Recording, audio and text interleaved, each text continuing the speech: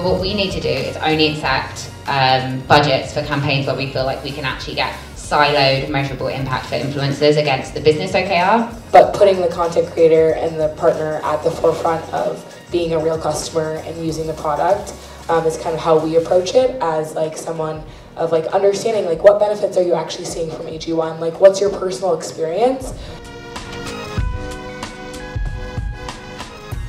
I would say something that faces us is just like the economy and the inflation. We're in an inflationary environment. So we really need to be sensitive to our customers and their concerns. How much they're spending on their groceries is a valid and very real concern. 7 years ago when like Revolve and Benefit were doing it was accepted, it was like great going to the Maldives, but like now the touch of, I think it feels, wow, wasteful. Didn't say that, but yeah, exactly. Yeah. And that's the thing, I think it's like how are you sensitive culturally? And we're dipping our toes into affiliate and putting the brand and our offers in the hands of smaller creators to generate UGC at scale, where we see a better ROI on our return. So like we're just increasingly using it in different ways, different elements of it, from influencer to creator to UGC to affiliate.